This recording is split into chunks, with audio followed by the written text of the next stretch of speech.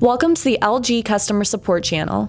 This short video will show you how to properly place and cook with the griddle pan on your LG double gas range. The griddle pan is a non-stick, flat cooking surface used for foods that are typically prepared in a frying pan or skillet, such as pancakes or meat. The griddle pan can only be placed over the center oval burner grate. To properly place the griddle pan, align the two locating slots under the pan with the center grate. The fingers on the grate should fit into the slots and provide a stable support for the griddle pan.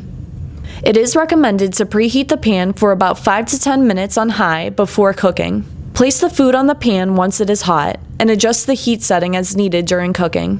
When cooking greasy foods on the griddle pan, take caution not to spill the grease over the pan. Also, as with any non-stick pans, it is not recommended to use metal utensils or to place other pots and pans on the griddle, as they could scratch and damage the pan.